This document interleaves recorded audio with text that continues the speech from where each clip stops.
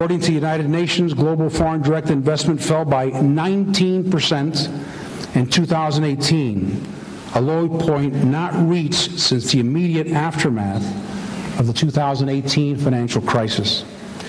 Trade and investment are so closely linked, so concerns about the U.S.-China trade tensions and other trade restrictions are causing a drop in investor confidence globally.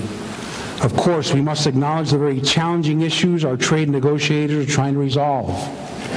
To increase access for trade in goods and services, limit the excessive use of national security to restrict investment flows, and enhance openness in our economies according to rules set by the WTO.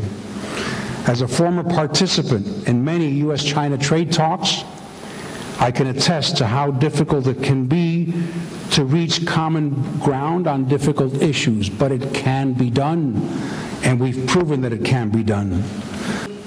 And the legitimate national security interests of both countries, this need not preclude cooperation and engagement.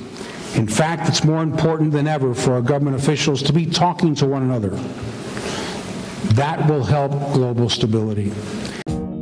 更多精彩尽在中国新闻网客户端。